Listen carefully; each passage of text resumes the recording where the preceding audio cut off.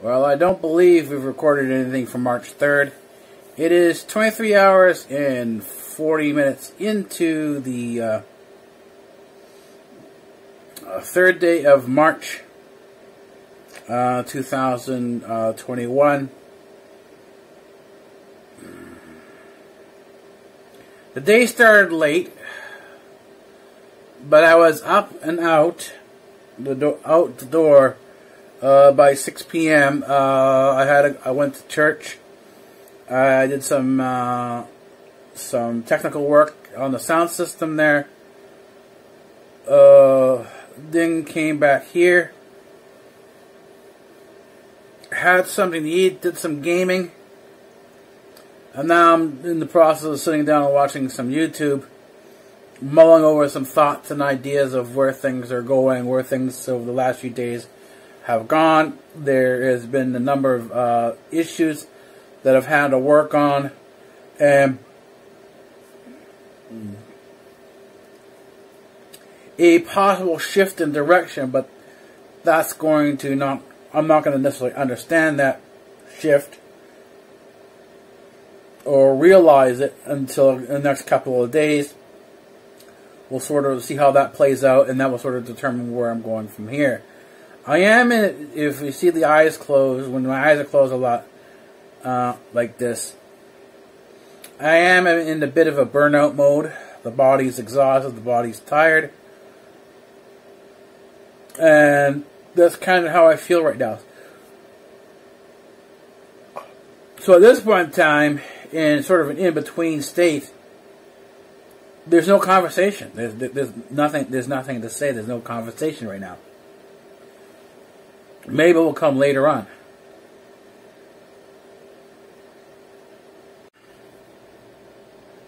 While we're back, it is just about 21 hours and 47 minutes into the 4th day of March 2021. It is a Thursday, and I'm heading into a very long weekend of meditation. It will be almost 2 all-nighters, kind of in a row. So it'll be Friday night and Saturday will be the all-nighter, and then Saturday night and Sunday will also be an all-nighter. No sleep at all. And we'll see what happens. Because the meditation goes all the way into Sunday evening, so I will not be back at my place until basically Monday night around 10 o'clock, so the vlog will have to be off-site. It'll be in my usual place in the in my old office in the basement of my house. That's where the vlogging will be. It'll be our discussion, if you will. And things are kind of turning. As before, when you're in a situation like I'm in to a certain degree, that's just not uniqueness of it to me. Trying to think of the analogy, how to sort of explain this. Because again, it is a Gnosis thing, it is the path thing. And when I talk about Gnosis, I'm talking particularly about the path. And the journeys along the path often have various different points, and it's interesting to talk about the points. Because the points are rememberable, they're eventful. These are the points where you end up stopping and staying for a bit. And it does become a bit of a rest. And it's before you end up moving on and start your long trek again to the next point, assuming you know where the next point is. A lot of times when you start off from one point or you've finished a point and you've taken that long rest and you're now rested and ready to get back on the road again, you really don't know where the things are going. You just know that you have to go, and you start walking along. And my dreams kind of follow suit. They don't have anything particular in them. They're not particularly eventful in terms of something to really remember. It just sort of, the last few that I've been having are more about what it might be like in my afterlife. What the different scenarios could be in another life after things have passed here, and I am elsewhere in terms of where I am, and my existence is beyond the line of death. And so, well, what is going to be my existence? How am I going to live? What's my place going to look like? Lifestyle, so on and so forth. These different things. And it's pretty much, from what I've seen, it's going to be like this. It's going to be still pretty much within neutral Jin, or neutral Jing, however. There are two pronunciations. And it's the neutral Jin, or the neutral Jing, is an introduction from within Aang the Last Avatar that has larger implications further along in as you get deeper into it. But neutral Jing is a way to introduce this. It's an introduction to what I'm doing. It is not the thing in its entirety. It's just sort of, again, the issue is how do you explain the different experiences you have that are spiritual that you cannot share on camera, because you cannot go into the mind, you cannot go into the soul with the camera. You can't vlog in the other spaces, the other existences. So you have to describe the events that go on in the other existences, the feelings, the understandings, the events that occur. But again, there is a difficulty in placing any degree or term to any exacting point. In other words, you cannot describe things exactly. You can give a description, but the description will always be, well, in calculus, always an approximate. And not a very good one, because it doesn't matter in your approximation. It never matters how good your approximation is. You're always infinitely far away from the point. You never achieve the point. You never shrink the distance between the infinite and where you are. It's still infinitely far away. And so this is what puts you in the light of infinite tween, infinite middle school, assuming that you're going to continue along this path. Now, if you give up and sort of say, well, that's it for me, then that doesn't occur. That you're not infinite tween, you're not infinite middle school, because you've quit school. You've quit the path, and you're sort of just there where you are. And the thing is, of course, you can fool yourself into calling yourself, an expert, a guru, giving the implication, or a bishop, giving the implication that you are this authority on this particular subject, or whatever you think you're great at. But again, it's difficult. These things are, if you're really on the path, you never get much further than middle school, and it's extremely difficult to sort of give or impart a very good feeling in terms of understanding how my experience is. So it's a lot of times it's this fumbling, it's, well, the conversation back here, seeing how things end up going, and it's somewhat of a vlog, but it's all, because, see, a vlog is a video log. It's a journal of your day. It's like taking your diary and putting it into video format. Some of the things you can talk about, and some of the things you can't talk about. It really depends on your comfort level in terms of what you bring out in terms of your personal existence. And the thing is that when you talk about something in the dreams, it doesn't necessarily mean that that's what the person has done. What happens, it takes various different emotions and behaviors and plays it out in your dream to see how you respond to the various different sort of interactions that go on. And this is what makes the whole issue of neutral Jin or neutral Jing an issue, is how do you respond to something? Are you triggered? Are you, calm about it? Or are you able to sort of stand back and sort of hear the environment, be in a listening position? Like a large chunk of my interactions on Instagram aren't like that.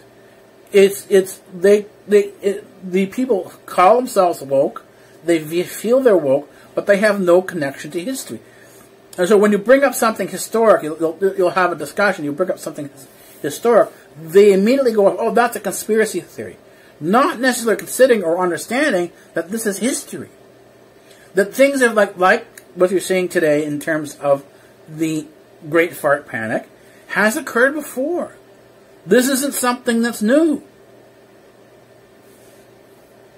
And the thing is that the reference to Hitler isn't necessarily it is, again, conspiracy theory, because people like Hitler have occurred before in history, and they still are occurring. This is still part of history, and you need to understand history in order to really understand where we're going, because in many cases we repeat history. History repeats itself. And this is what the situation we're in now is like that of the 1930s, where you have top doctors and top scientists leading us towards something horrible, which is something like Auschwitz and Dachau, like the Holocaust. The Holocaust was at the tip of everything. It was at the end. It was the end point. And then even when they thought they were going to succeed, they collapsed. And then things slowly started all over again. Started over from the 1950s. Again, the 1950s was not what most people think it was. The 1960s, again, was another step forward.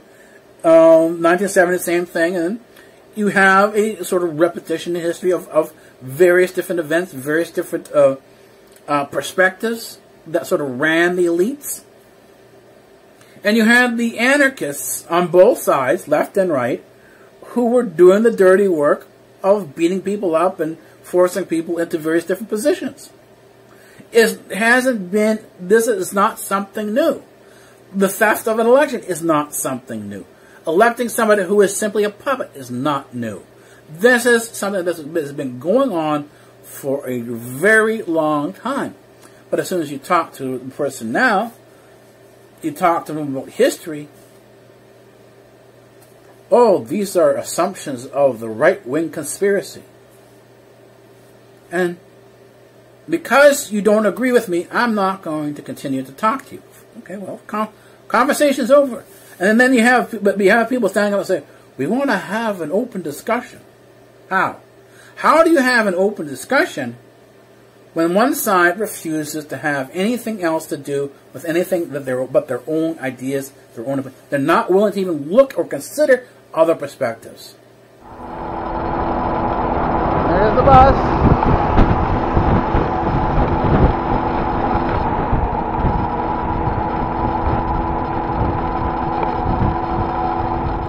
Well, we're vlogging from the bed once again. As I'm just now getting up. It's about 10 past 5, so it's 17 hours. And 10 minutes into the day of March 5th. It's Friday.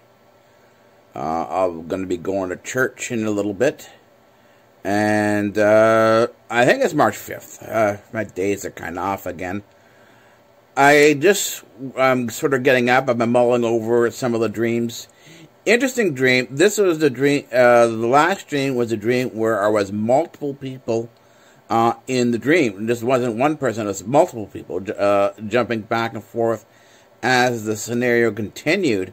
I was a number of people at the same within the dream, not at the exact same time. It just sort of seemed that as one situation needed to be dealt with, and there were different emotions to deal with. I jumped from person to person to person. A large chunk of the dreams are actually in the sense where I'm figuring out how life is going to be afterwards. So it is a sense of reality. It is a sense of trying to develop a focus, and that's the big problem. Is the focus. There are so many distractions, things that pull you away, things that sort of grab your attention, and it shouldn't. But at the same time, it does. It does grab your attention. It does pull your focus away from where it should be. And this is an issue. It does have a bearing. It does have a significance. But again, these are things that are always to be worked on. And so once I've coming out of my dream now, I'm going for a long weekend, 2 all-nighters in terms of meditation. And so we'll practice these things, and I'm pretty sure the dreams are going to shift again over the weekend because I'm doing the 2 all-nighters. But this is the way it goes. This is part of the practice. This is part of the mundane. This is how things end up working out.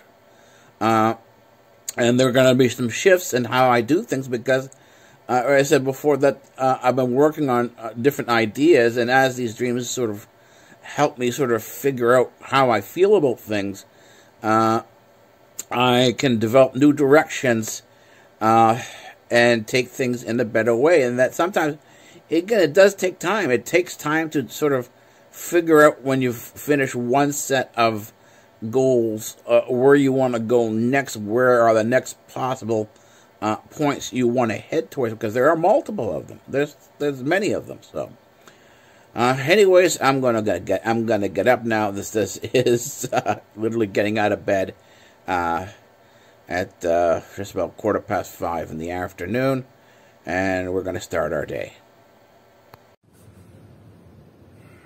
Well, it's 1 o'clock in the morning on March 6, 2021, and we're here for another long weekend.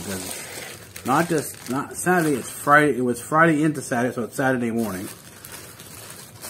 And this is what I mean, no mornings, no evenings, no whatever. Got a package opening here, and that's what we're doing now. We're doing a package opening. It's interesting to see other vloggers when they do all-nighters and they do up for 24 hours, all-nighter, and how ragged they are the next day. That's kind of what it is. It goes without saying that if you're going to be up all night long and you're going to be depriving yourself of sleep, 2 packages in one. I think I know what this is, but anyways, you're depriving yourself of sleep. What's going to end up happening is the functionality that you're used to just kind of disappears. Okay. Wasn't what I was, not what I was expecting.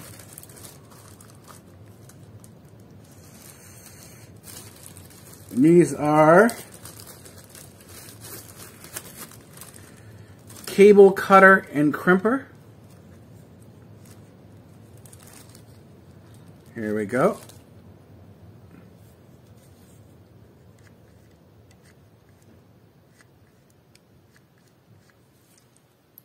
Very nice. Although the work I'm done right now is already over, but still.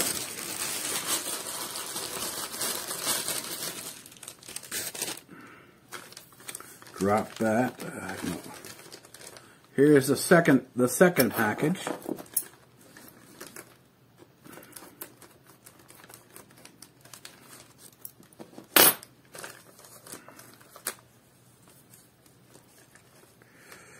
Second package is,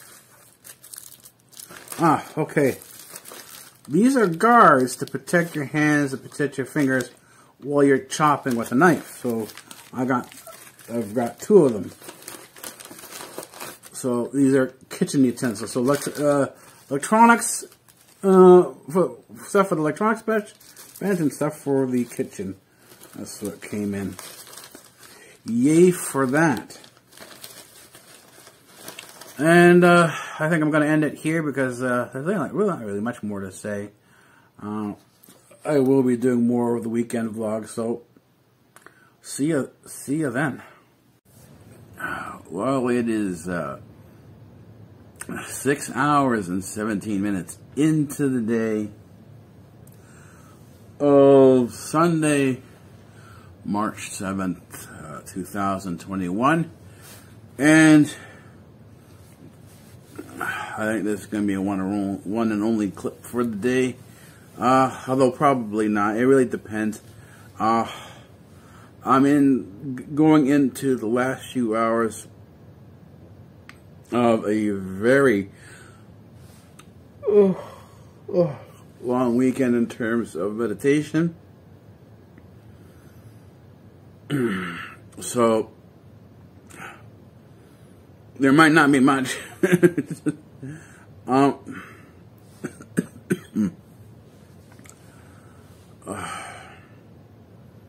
It does take a bit of time to understand as you begin to learn about more what you can do in terms of pushing your limits.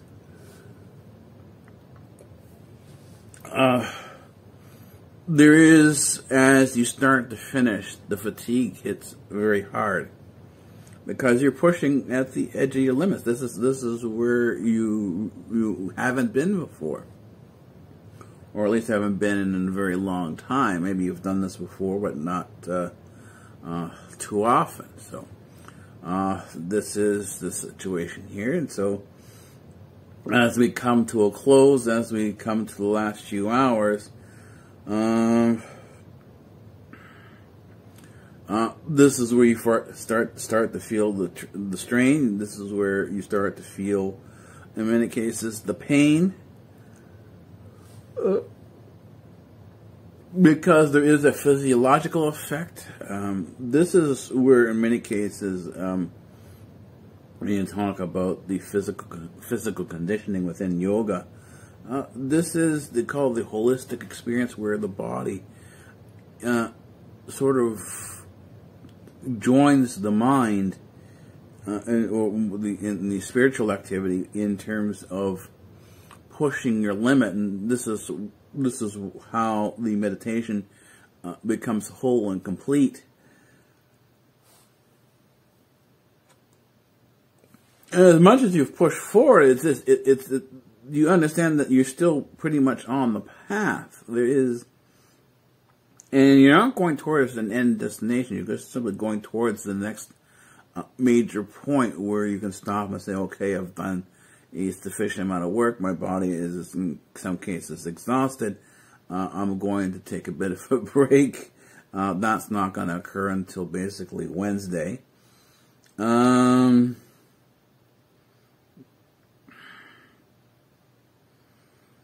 And then you'll take a day or two, or maybe a little bit longer, to let your body recover, and then you start off on the next on to the next point. You know, the rest between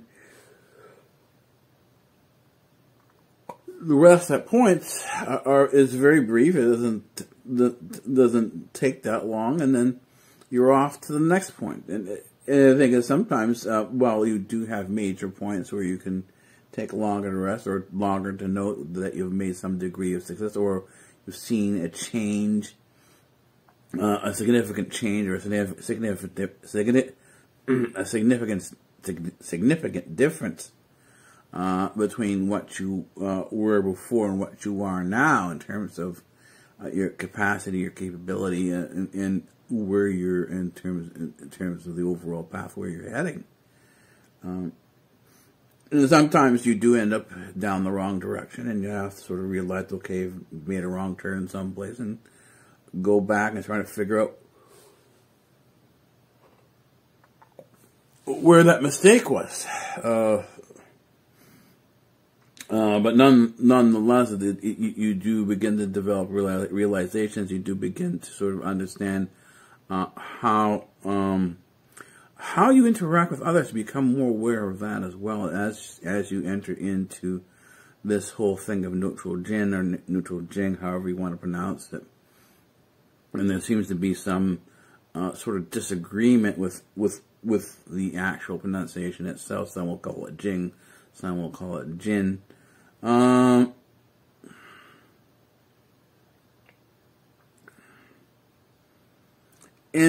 it's the state you want to get to is a state of super awareness. And as I was having a discussion over the last couple of days, it's also the entry point at where you start entering a good state of almost continuous forgiveness, where you are not allowing anger or any of the other, you're not allowing anger to take your place.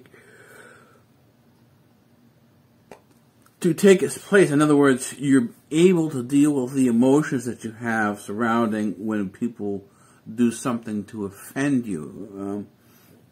So the sense of offense isn't there, but now you're starting to get into a state of calm that allows you to experience the world in a much better fashion. And I said, again, we're talking about the term woke.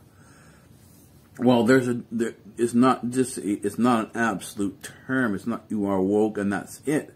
There is a variety of degrees of woke. How far have you gone? How, you know, and this is sort of indicated by the path itself. And of course, you have to sort of ask your question: where is the end point, or what direction that the end point is in? Are you going to become one with the creation, or are you going to become one with the Creator? Becoming one with the Creator is basically immortality, and you continue on that path. The path becomes infinite in length, and the other is finite,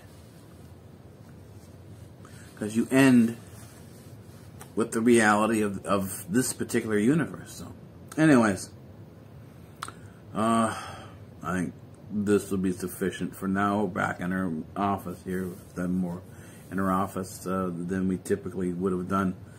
So,